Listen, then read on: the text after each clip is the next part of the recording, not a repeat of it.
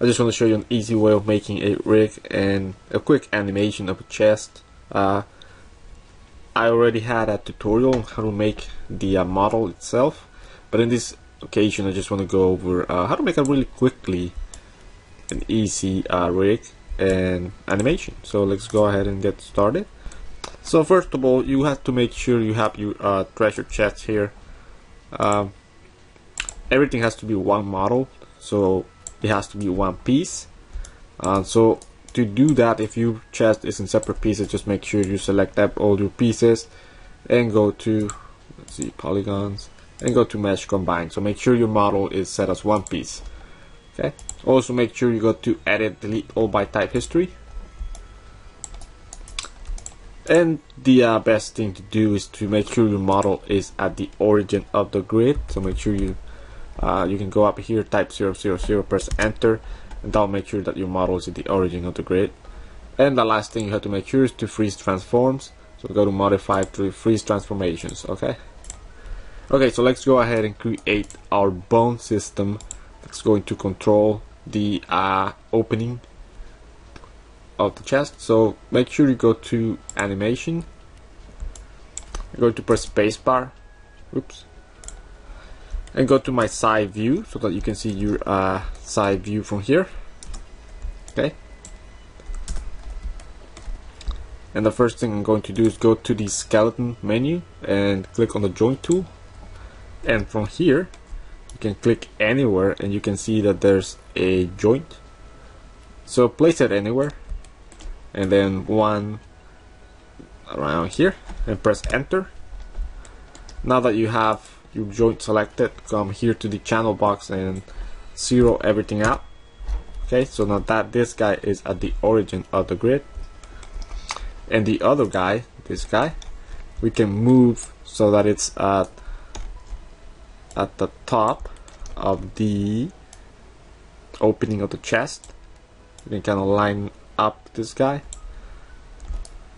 and make sure it's at the very edge, because that way we make sure that this guy doesn't flip when we open it. Okay, so it's going to open from here.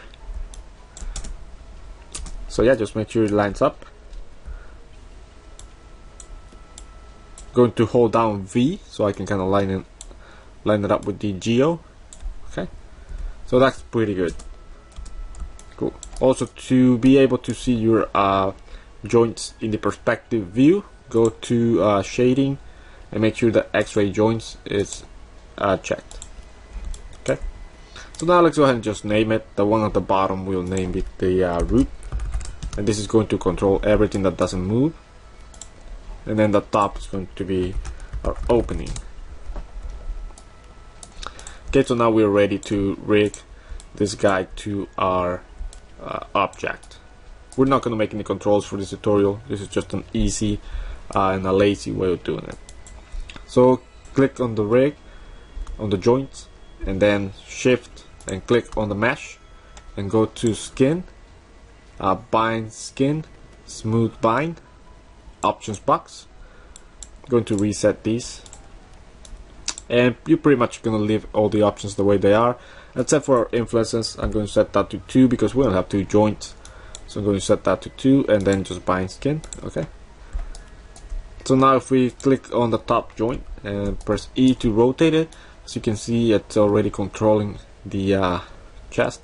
Obviously this is not what we wanted to do, so let's undo that. Okay, so now we want to make sure that the bottom joint controls the bottom of the chest so that it doesn't move, and then the top controls the opening of the chest.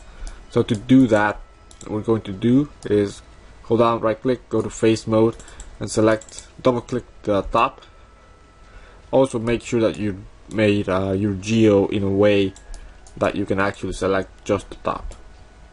Okay, I'm going to hold down control and right mouse click and go to vertices.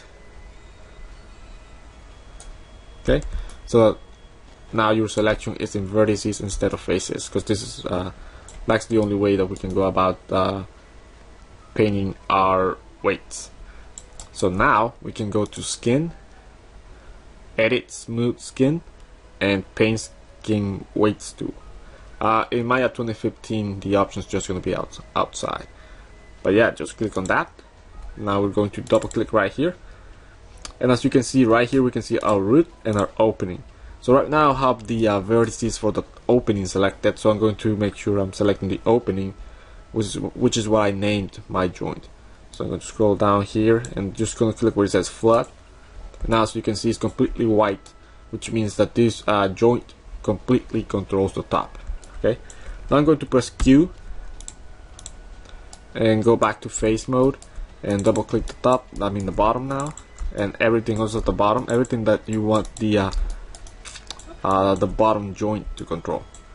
And let's go back and let's go ahead and select it in vertices, and now double click here, and now we select our root and scroll down, flood. Cool. So now we see it, our opening controls the top. Now press Q and we are ready to animate it. So now as you can see, if we select this guy, move this guy, we can see that our joint there controls the top. So if we rotate it, we can control the opening. Okay, so let's do a quick animation. Just make sure you have your timeline open here and just go to frame 1. I'm going to press S to create a keyframe, and I'll probably go to frame 30 and just rotate this guy all the way to maybe 90. Press S again, and as you can see, we have an animation here, so you can play that guy if you click on play. And that is how you can quickly make an opening of a chest. And yeah, that's pretty easy. You can make it close as well. So we select our joint back, oops, the one at the top. So let's go to 35 maybe, and set this guy back to 0 to close it, S, and now as we can see, it closes back. So yeah, this is how easily you can make it. So yeah, thank you for watching.